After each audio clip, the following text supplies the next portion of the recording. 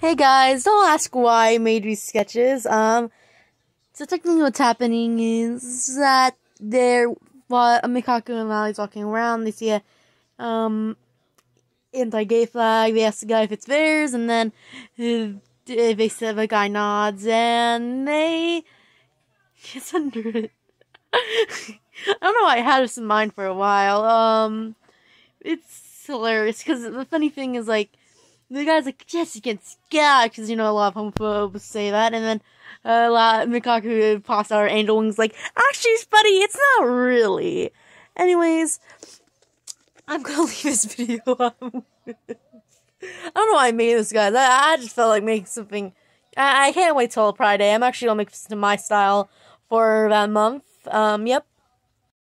Let's just say I felt very pridey today. I just felt like really making something like this. So that's Mermaid, so that's what I'm going to be doing.